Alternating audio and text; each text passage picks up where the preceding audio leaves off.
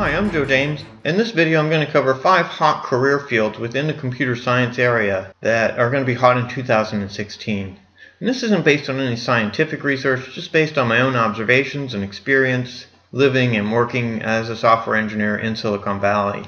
I hope this will be beneficial to computer science students or people just starting to study computer science or starting their careers so that they have an idea of what to focus on and what to learn.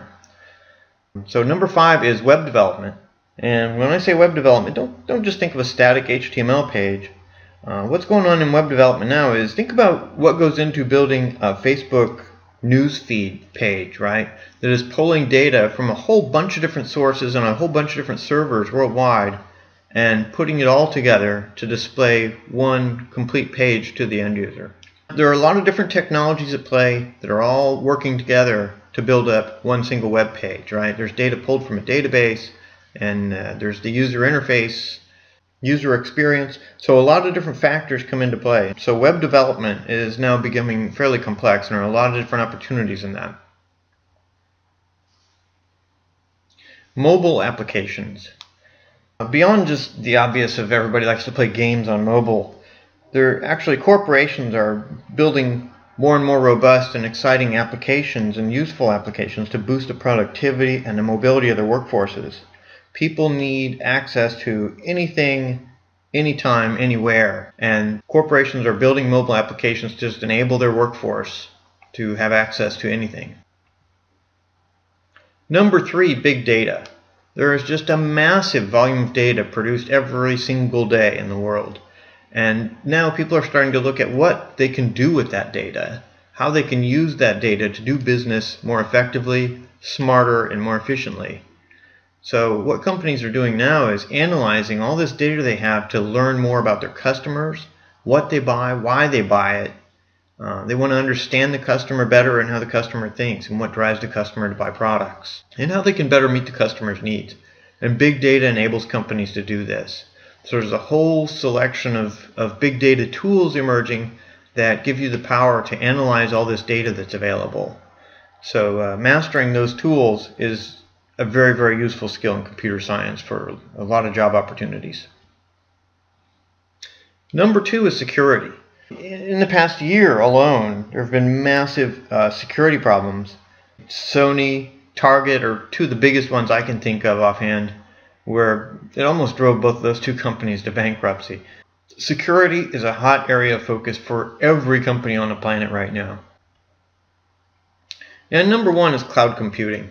Cloud computing is really a huge paradigm shift in how computing is done, because historically things were done completely differently. Companies now no longer need to build out infrastructure to grow or to scale their business or a web service. They can actually scale their business instantly by pressing a button. There are service providers like Amazon Web Services, Microsoft Azure, and Google Cloud that enable companies to not have to worry about all the back-end stuff that goes behind a website and an IT system. Now they can just focus on using the software as a service or platform as a service provided by these service providers, so they can focus on doing what they do best, their business. And it allows companies to scale much more quickly and to meet the needs of their customers better. So cloud computing is really changing the way things are done. And you might ask, gee, what can I do to learn these things? That all sounds great. Well, number 1, you could take a class. If your school offers a class in any of these areas, it's well worth taking, because these are skills that employers are looking for. And if you don't get a chance to take a class in one of these subjects, do a class project on it. Do a mobile app for one of your class projects. Or read a book or website, or read a technical paper on any of these topics so that you can learn more about it. You can watch YouTube videos to learn about some of these topics. But most importantly, ultimately, really to learn how to use these things as a computer scientist, you have to set up a development platform and start using it, right? You have to start testing and using code and developing your own code on it.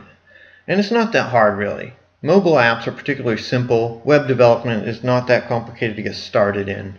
A lot of these things are pretty easy to get started in and learn some basics and then just build on that.